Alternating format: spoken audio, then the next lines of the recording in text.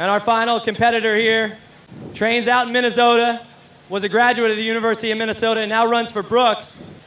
I want you to welcome her and also know that twice Gabe has been diagnosed with cancer, fought and won, and is now one of the best runners in the world.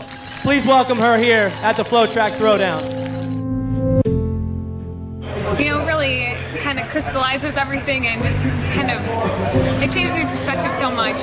When I was sitting at home and, you know, going through my treatment and had to end my season, and the biggest thing that got me through that was the possibility of, you know, returning for one more season and, you know, having a good season and kind of showing what the human spirit can do. But I'm so grateful that I had the chance to come back and run and, you know, put that energy and those emotions into something like running. And here comes Cifuentes, but Grunewald swings wide. She's in lane 3, and she's digging Cifuentes with a slight edge.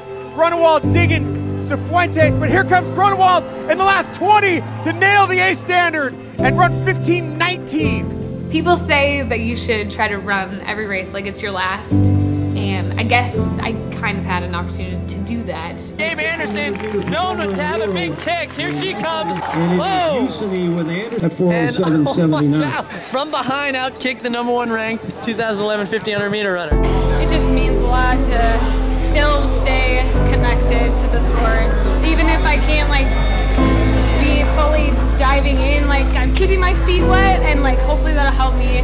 If there's an opportunity for me to come back and be competitive, like I feel like this year will help me just get ready for another opportunity to actually run fast. I think for me, it's been a tough journey. It's been a life that I didn't expect. Still happy to be racing and just happy to be feeling good and happy to be out here.